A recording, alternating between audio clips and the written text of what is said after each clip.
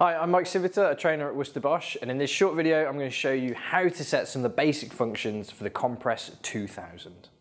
The Compress 2000 can be used with a variety of 3-port valves. The one that we recommend is the ESBY valve.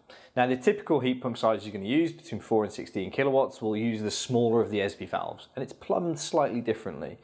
So on this particular valve there are 3 symbols on the body of the valve itself. The square symbol is the flow, which is this one coming in from the side, which is a bit different to normal. The triangle symbol goes out to the heating, and the circle symbol goes out to the hot water. So it's plumbed a little different. With this valve though, it is a motor open, motor close, so we have to wire it a little bit differently in the heat pump. The brown wire, which is for hot water, will be wired to terminal 5 in the heat pump, and the black wire for central heating will be wired to terminal 6. We've also got a neutral wire, and that will go to terminal 17. The Compress 2000 is also compatible with a variety of other valves, so if you're unsure of how it should be plumbed or how it should be wired, just reach out to our tech support.